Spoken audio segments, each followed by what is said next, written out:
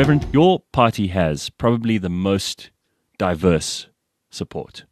When we talk about the parties in South Africa, and this makes all of them uncomfortable, it makes the DA uncomfortable, the EFF and the ANC, because they're all saying that they're non-racial. Well, the EFF doesn't say it's non-racial, but the others do.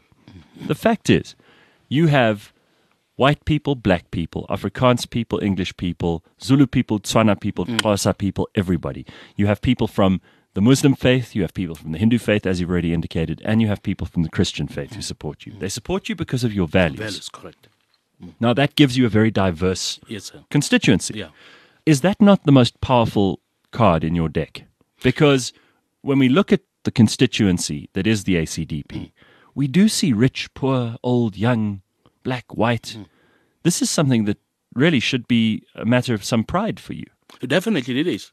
I play some music, okay? I play a bit of piano. And one lesson I've learned from the piano.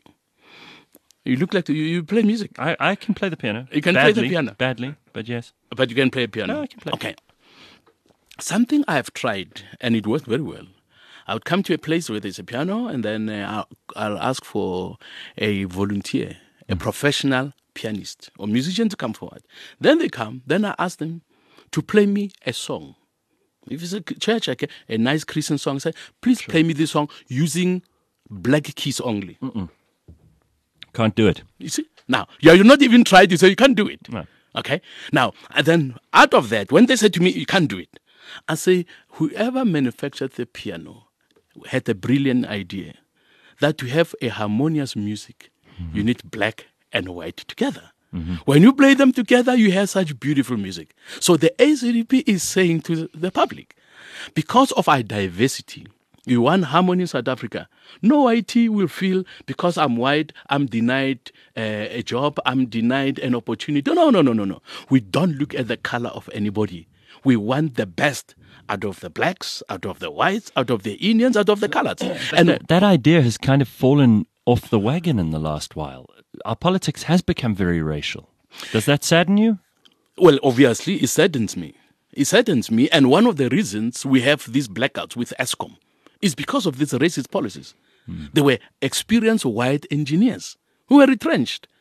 I don't know whether you heard the president when he was talking on this issue of ESCOM. One of the things he said, we are looking at the old experienced engineers who left the country, and we are trying to bring them back. And when I heard the president say that, I said, the man is using common sense. We retrenched people who knew how to ensure that ESCOM performs optimally. We got rid of them because of the color of their skin. So now they are looking for them. They want them to come back. And obviously many of them will not come back because they are not given the assurance that once ESCOM is running smoothly, they won't be kicked out again. You see, that is a challenge. So the ACDP is saying, let us use the skills of everybody, regardless of their color. And you know, Cliff, that people on the ground who are complaining about lack of jobs, lack of service delivery, they do not care about the color of the person who brings services to them. They just want delivery. Sure. That's ordinary people on the ground. Working on the electricity. They don't care. They just want services. Sure. Give electricity. It is the politicians who are misleading people, who are driving a wedge between people of different race colors. Okay, people of different races. So, but the ACDP is saying we want to work together. We are promoting unity from the beginning. ACDP, mostly the chairman of the party has been white. Okay, and how it happened is very interesting. We'd have a democratic process, and the people vote.